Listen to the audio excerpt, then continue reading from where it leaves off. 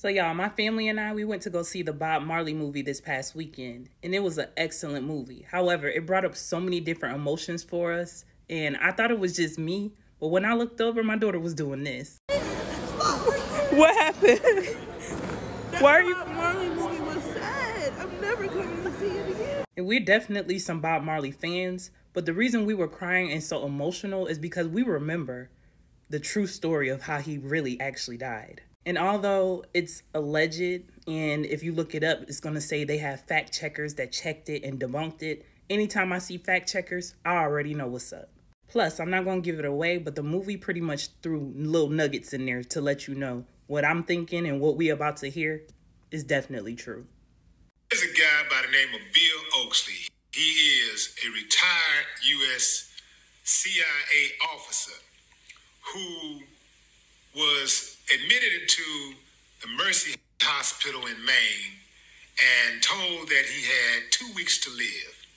Upon hearing this news, he decided to confess to the murder of Bob Marley, reggae superstar, musical icon Bob Marley.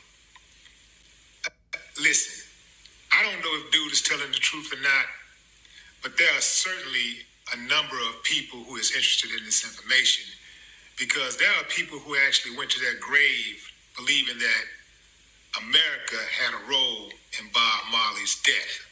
Did This guy claimed to have committed 17 assassinations for the U.S. government between 1974 and 1985.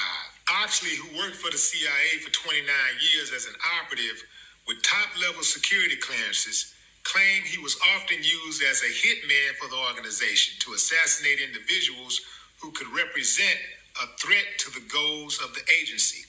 Trained as a sniper and marksman, Oxley also has significant experience with more unconventional methods of inflicting harm upon others, like poisons, explosives, induced heart attacks, and cancer.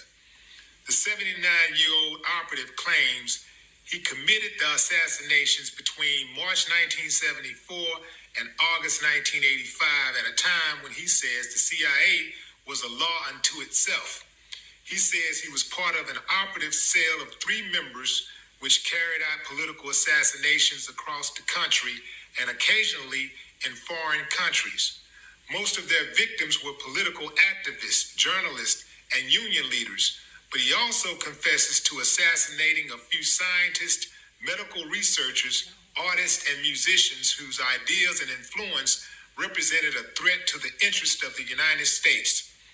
He claims he had no problem with going through with the assassination of Bob Marley because I was a patriot. I believed in the CIA, and I didn't question the motive of the agency. I've always understood that sometimes sacrifices have to be made for the greater good. Bob Marley in 1976 was a very serious threat to the global status quo and to the hidden power brokers implementing their plan for a new world order. As far as the agency was concerned, Bob Marley was too successful, too famous, too influential, a Jamaican Rasta man who started using his funds and fame to support causes around the world that were in direct conflict with the CIA. To be honest, he signed his own death warrant. It's not like we didn't warn him. We sent a few guys to shoot up his house in Kingston. He's referring to the shooting that took place at Bob Marley's house that left him injured in the chest and the arm. He said, "We had a message for him. We impressed upon him the gravity of the situation he found himself in. He didn't listen. 2 days later in the mountains, I stuck him with the pen." Then he goes on to explain how Bob actually assassinated, how it played out.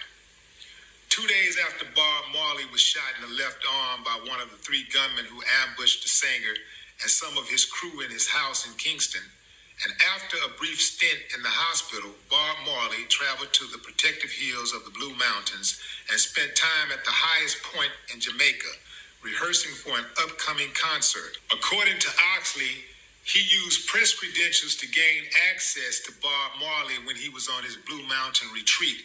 He introduced himself as a famous photographer for the New York Times. and he presented Marley with a gift. I gave him a pair of Converse All-Stars, size 10. When he tried on the right shoe, he screamed out, "Ouch." That was it. His life was over right then and there. The nail in the shoe was tainted with cancer viruses and bacteria. If it pierced the skin, which it did, it was good night, nurse. There had been a series of high-profile assassinations of counterculture figures in the United States in the late 60s, early 70s.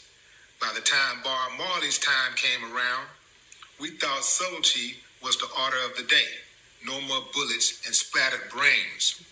Oxley claims that he kept in close contact with Bob Marley during the later years of his life, ensuring that the medical advice that he received from the doctors in Paris, London, and the United States would hasten his demise rather than cure him. He died from cancer in May 1981.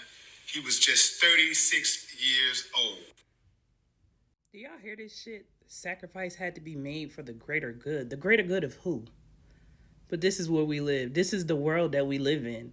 They'd rather get rid of people who are trying to spread unity and love than to get rid of the people who's been here keeping up the fucking agendas, the patriarchal agendas that's over. Let me be very clear.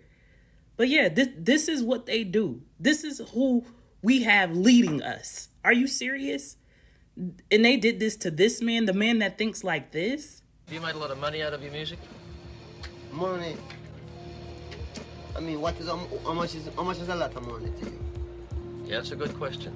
Have you made, say, millions of dollars? No.